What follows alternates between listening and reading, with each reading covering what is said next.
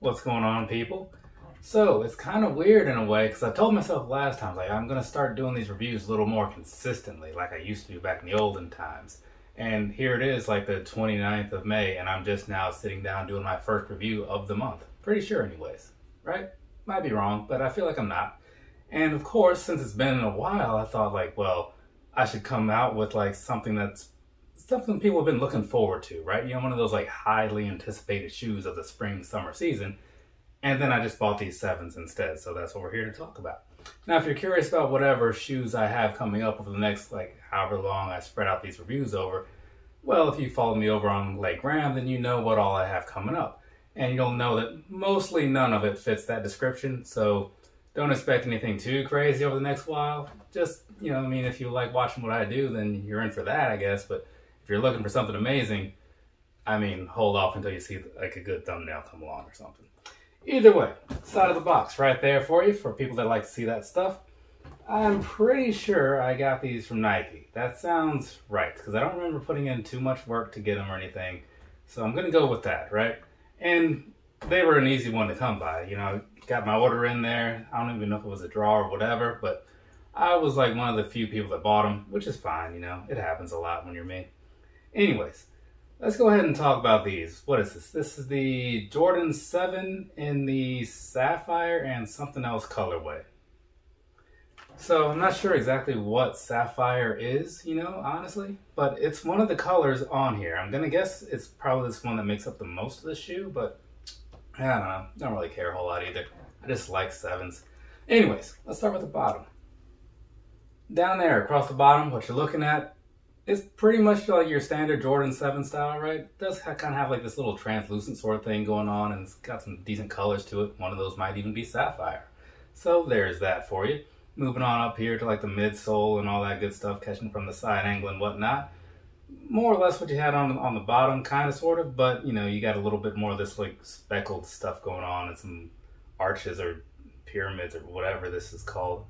I don't know. I don't know much about 7s or what sparks the design of them. Again, I just kind of like stuff based on how it looks, right? I don't care about all that backstory stuff, for the most part. Every now and then it can be interesting. I just don't seek it out.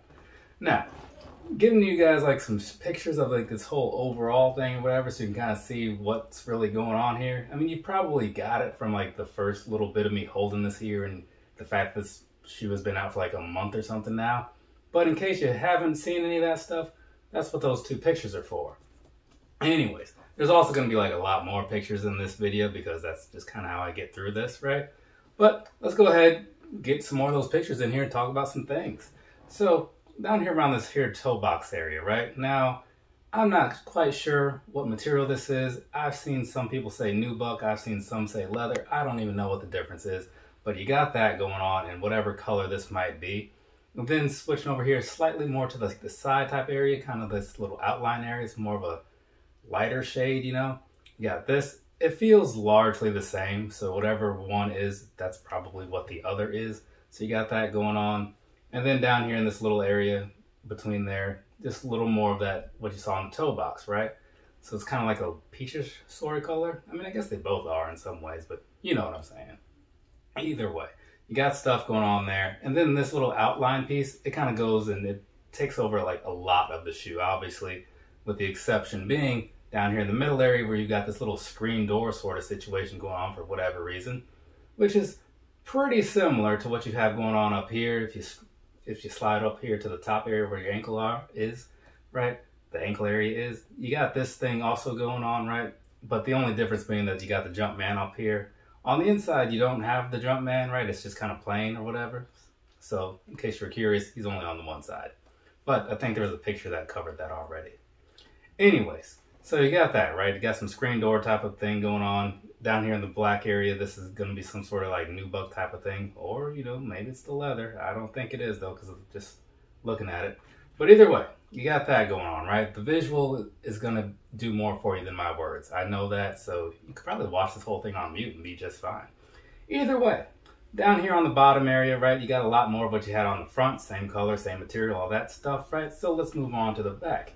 On the back end area, it's a lot of the typical 7 stuff, right? You got that sort of arrowhead thing going on with like the 23 in it. So there's that happening.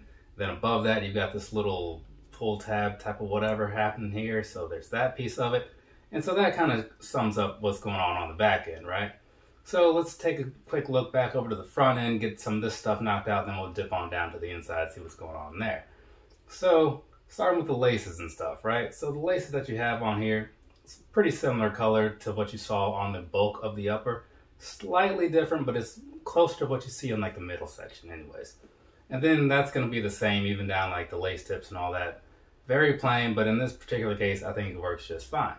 So there's that, just flat laces, nothing special. Now, behind that, also nothing too special, but you do have this kind of nice colored mesh sort of thing going on. It almost feels like this, like what you see on like Hirachis and stuff like that in their tongue section, you know? So I do like it. And it's a pretty nice color, like I kind of said before. But anyways, that just kind of goes all the way up to the top. And then once you get to the top, you've got this Air Jordan thing going on in there, you know, so you got some white letters, some black letters, you know, you see the picture. I'm going to move on from that. On the back end of it, right, on the back end of that tongue, which is very thin, you've got the little tag that you have often on the side of there, right?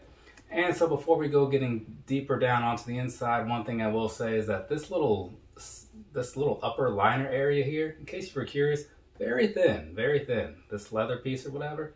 So not a whole lot going on to really like lock your ankle in up there. So in case you were thinking it was like that, it's not like that. Sorry to burst that bubble, but you know, maybe you needed to know that. Anyways, let's go ahead and look down on the inside here, right? So I can see what's going on and remember what I need to talk about.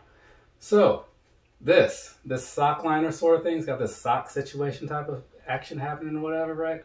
So similar to, like I said a moment ago, to Hirachis, right? So you got that, and you can kind of see that. That's where this whole double layer thing comes in, right? So it's kind of a cool design, at least in my opinion, but you know, yours may vary. Either way, as far as what's going on the actual insole and stuff, mostly pink with a little bit of text, right? You probably guessed that because Jordan shoes tend to be pretty plain when it comes to the insoles for the most part, right? Some of them do get a little special and a little fancy, but this one is neither of those things.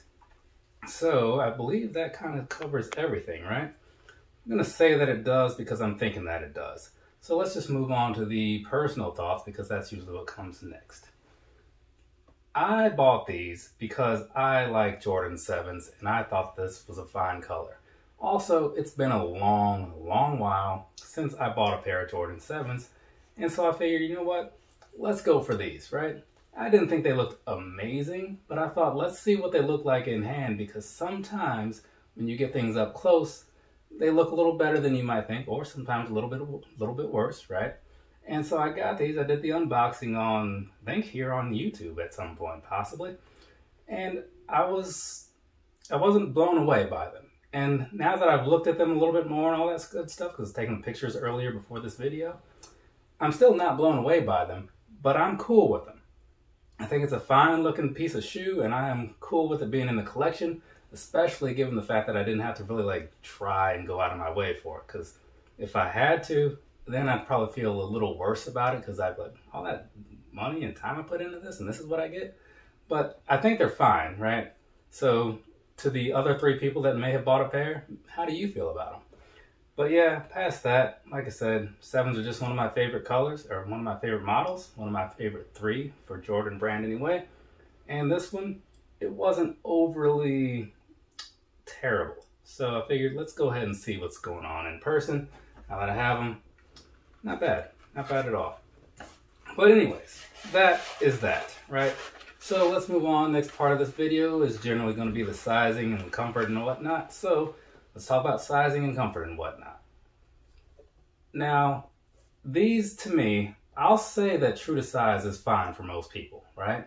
But here's the thing, right? These, and I'll compare to like a Jordan 1 or something, right?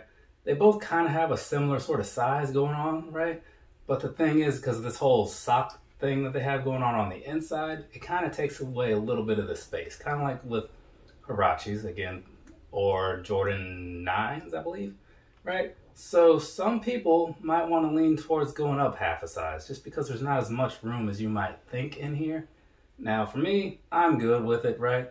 But that's not going to be the case for everybody. So depending on how you feel about your Jordan 1s, because again, that's just the comparison I'm going with, let that kind of be something that sways your opinion one way or the other. But again, something like this, because like nobody bought them, you could probably find them in stores possibly still and try a pair on.